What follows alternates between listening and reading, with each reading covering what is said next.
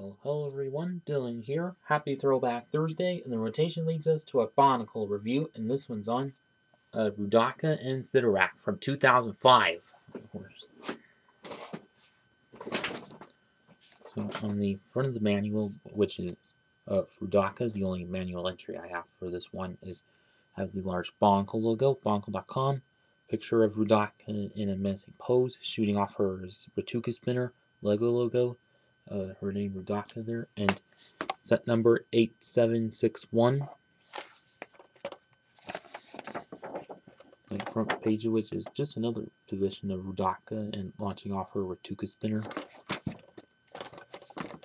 Then on the back, advertisement for the Bionicle 2 movie and hint of Bionicle 3 movie. Then how to win on the online survey. And then advertisement of Sidorak, who I'm also reviewing in this review, and Kitangu, who I previously reviewed. And then an advertisement of all the Visorak, all the Visorak and Roodaka.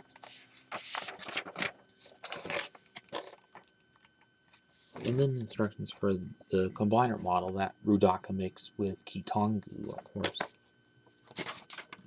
And then the last building steps for that. So first off with Sidorak here.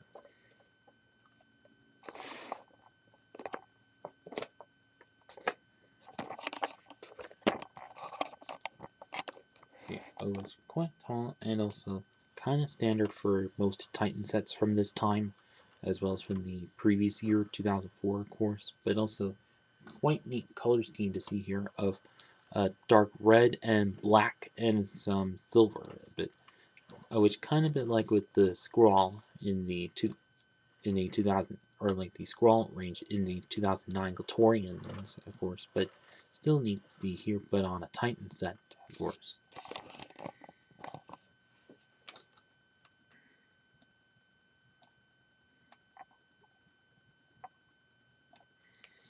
So here, which is the feet, which comprise of mostly just some Technic bits of it with the throwback flip pieces, but in dark red, great to use for mocking, of course, and have the Borak eye teeth also in dark red and in black for that, and one of those interesting connector pieces, which are also used on the legs, but just have to kind of pivot the ankles a bit, and then also another one is to help with one of those pieces in black to help with stability.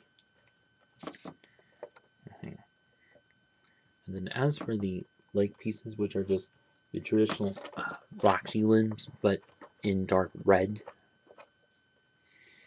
and also with Visorak foot pieces in black as shin armor, of course. And then as for the ankles here, or the upper legs, which quite interesting, built interestingly, which almost kind of like Nevox, but just with different bits added to it, and like you get the Technic tubing acting as for the front of the legs, and on the sides of the legs are Tometru feet acting as like armor or something. And also inwards are a couple more of those pieces then. And on the back side are some Technic beams to hold it all up together, of course.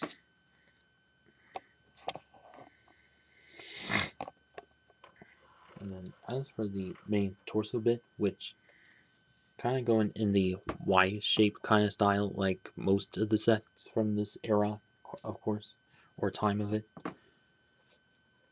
And also the Tometru chest armor plate as like lower torso plate armoring, and also the main chest armor consisting of a Metromatoran body armor kind of piece. And if you notice why one side is a pin there and one side is an axle rod for, well, that's kind of a thing in the arms which I'll show later. And as for the upper part, which branches out in the Y shape fashion yet again, and also have those slicer feet in dark red yet again. And then on the back side, which is just plain silver and kind of beam and that again, of course.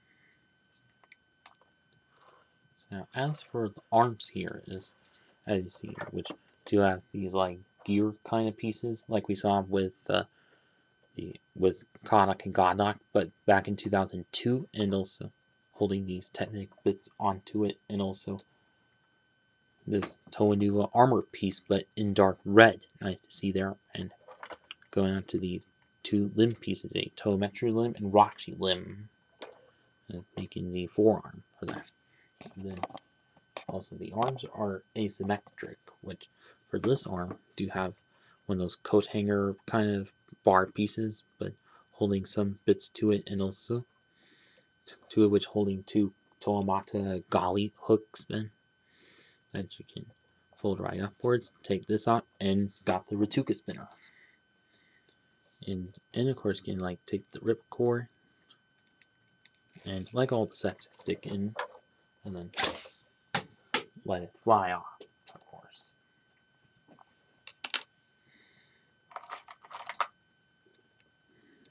So of course, kind of a nice hidden feature in there, of course.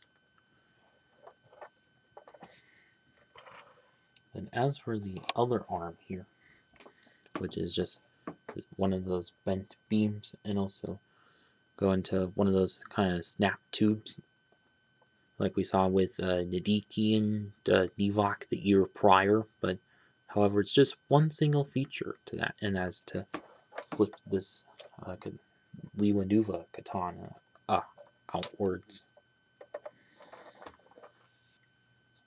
And of course, although in the Web of Shao's movie, which did have a whole hand kind of attached to that, although you could like modify it to have that. Yeah. And lastly is for the head here, which is built mostly with a Toametru headpiece for that, but with these few kind of Technic bits around it, like this, like another slicer foot piece, but in silver, acting as the main mouth part, and Borak eye teeth in dark red as the eyes, of course, and also a couple of tubes going downwards from the top of the head and downwards like that. And of course, in the Web of Shao's movie, have plenty of smoke coming out from that.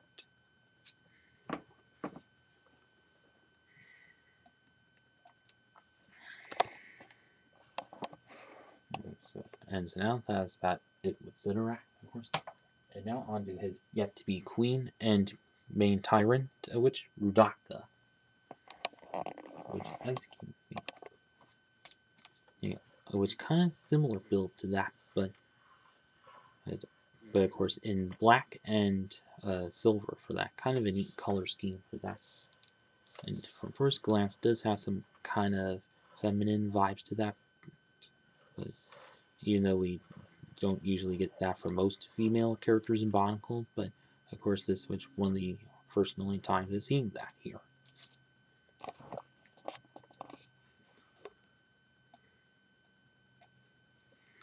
So starting out with the feet here, which are just on interesting curved kind of bar pieces, and going out to the two Borak eye teeth, but in silver for that.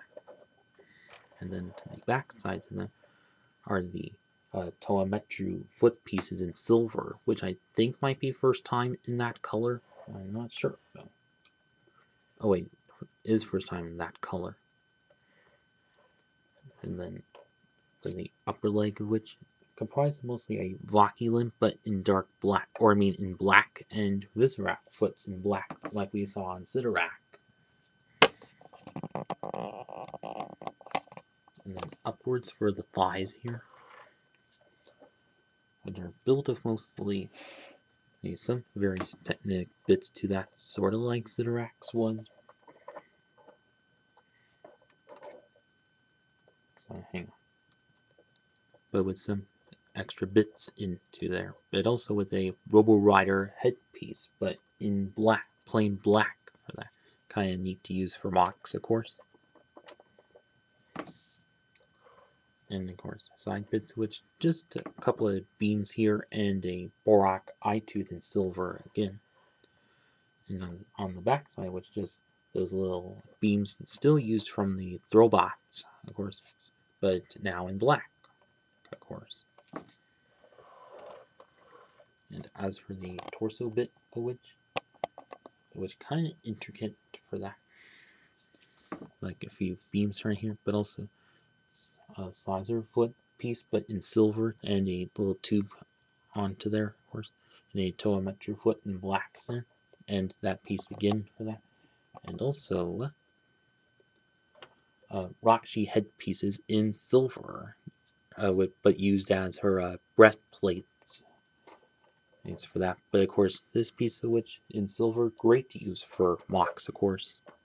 But then on for the back side of her, which just another toemetry foot here, and of course has those kind of bent bar pieces going outwards like most of the Titan sets from this Metro Nui times. And then downwards have a Pohatu foot piece acting as the rear armor piece for some reason, but whatever. Then as for the arms, which were again also asymmetric, same with Sidorak and Kitangu's. Whereas this one, which just a extended Viserak limb, but also a Rakshi limb with a Borak eyepiece in there. And unlike all the sets, where instead of having the ripcord as a separate piece, it's actually part of her. Kind of interesting, but so then you'd have to like pull this little bit off to make the Roodaka spinner work for that. And it's just made a few extra bits to that. Kind of interesting how that is. So, but also good to have some diversity in sets, of course. And as for the other armor, which just have the shorter socket joint piece for that, and also her Roodaka stopper, which kind of like Kitangu's ones, but instead of the Borak shields, it's Bohat Nuva claws here, that you can twist and spin like so. And of course, this feature we also see on some of the Force sets, also from this time. But good to see some crossover features there, of course. And as for the headpiece, or the head, which is kind of the most interesting of all, see, which is a Vaki headpiece in black and Exoforce Robot hand pieces, but in trans red, or trans orange, but in the Web of Shao's movie, it was used. They were supposed to be in blue for some reason, but of course, I guess they chose orange to represent when Makuta's Heartstone takes control of her, or a little later in the movie, and then have Technopix used out to make a mouth for that you can open and close. And also, for some odd reason, a glow-in-the-dark Lego stud on there. Or not sure why that is, but although I think gray or silver could have worked out just fine for that. And then as for these side bits, which have these Technic bits, which acting as additional hair for that, but also with the Borak tooth pieces in silver for that. Then the backside, which have a Viserak foot piece in silver. First time of that piece in this color for that. But although in the Web of Shao's movie, it was like really long, going quite far downwards. But not, although if you're a Makis, I'm sure you could like figure out how to make a long version of that if you wanted.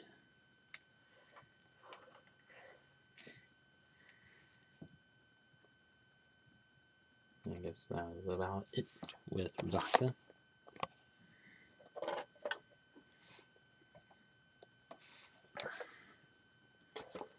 And so now on to the final verdict. That overall, I think these of which are are quite cool sets. Like you do get plenty of good recolors of pieces, and also some unique designs added into them. Like for Sidorak, like for the upper limbs, and also for the shoulders. I also forgot to mention that one arm kind of flaps around a lot, but one is kind of sturdy. It is posable and sturdy, which I don't understand why for that.